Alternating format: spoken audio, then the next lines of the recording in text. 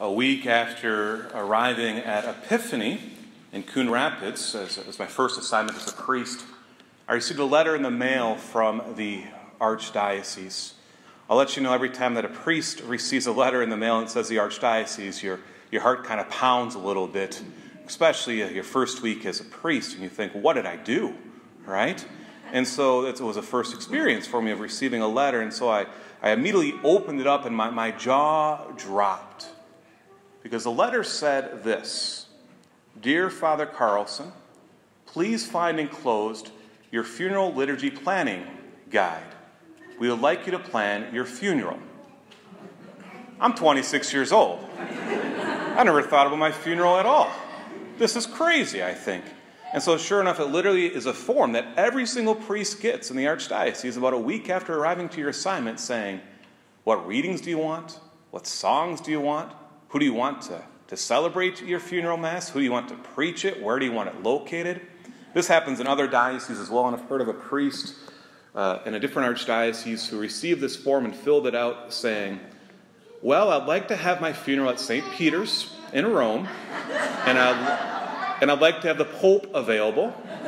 If not, I guess I'll take the second in charge. Needless to say, he got a call from the Archdiocese saying, that's not happening. But as I looked at that form, I guess it caused me to pause and really question. What readings do I want? What songs do I want?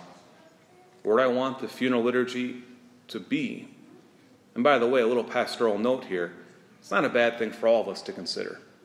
Why? Because it can really help your children when it comes time for planning that beautiful, amazing liturgy. And we have resources in the office to help with this. And as I started to reflect on this, by the way, even more, I realized I don't really care too much about the songs. It'll be the Archbishop, whoever it is, hopefully can do my funeral. The location, wherever, just make sure it's a church. But when it came to the readings, I paused.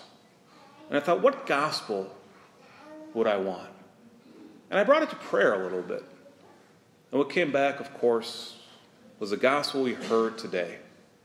John 6, 51 to 58. This beautiful passage on the Eucharist. And why this passage? Let's go right to John 6:51. I am the living bread that came down from heaven. Whoever eats this bread will live forever. And the bread that I will give is my flesh for the life of the world. The bread that I will give is my flesh for the life of the world. Jesus wanted to give himself completely to each and every one of us. Of course, as soon as the people heard this in the synagogue, they questioned Jesus. They said, how can this man give us his flesh to eat? And so they asked him this question. And how does Jesus respond? He doesn't answer the question. Because at that time, there is no way that they could comprehend what was going to happen. And so instead of answering the question here in the later part of the discourse, or in this discourse, by the way, Jesus is saying what? Whoever gnaws on my flesh. He said, in the past, God gave you food for the journey, essentially, something to eat. But he's saying, now the bread that I give, the flesh that I give, I want you to gnaw on. I want you to consume. I want it to be part of you. Well, how can this be possible? This is scandalous. But then we fast forward. And we see that Jesus does what? He offers himself up as the sacrificial lamb. The sacrificial offering. We fast forward to the Last Supper. His words, this is my body. This is my blood. Will link this transformation to his death. For death is signified by body separating by blood. And he says what? Given for you. I am doing this sacrifice for you, giving of myself completely in this sacrificial offering. Once again, when was the Last Supper happening? It was the Passover. It was the Passover. And he's saying, whoever eats of me now, it's not just the Passover from sin from slavery into freedom. It's a Passover from this world to the next. This is what we call the Eucharist, the food for our journey. Him offering himself up.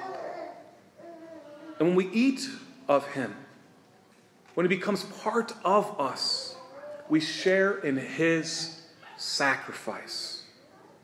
If we step back and look at Jesus, by the way, it always seems almost stupid that why would he give himself up to death on a cross? He's God. But when we step back even farther, we see how beautiful it was.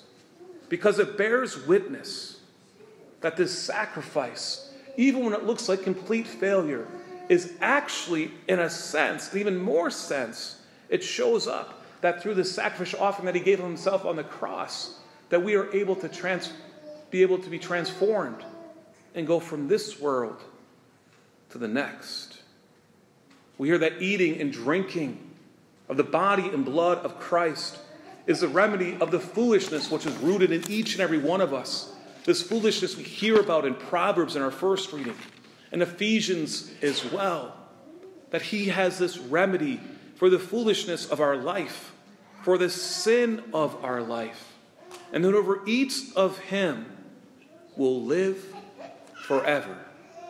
But it's not only that.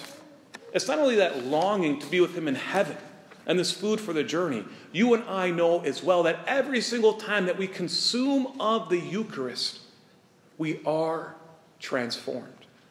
And we're receiving this complete gift of love. It's St. Alphonsus Liguori who's writing on the scripture passage, who states, well, why should Jesus so ardently desire us to receive him in the Eucharist?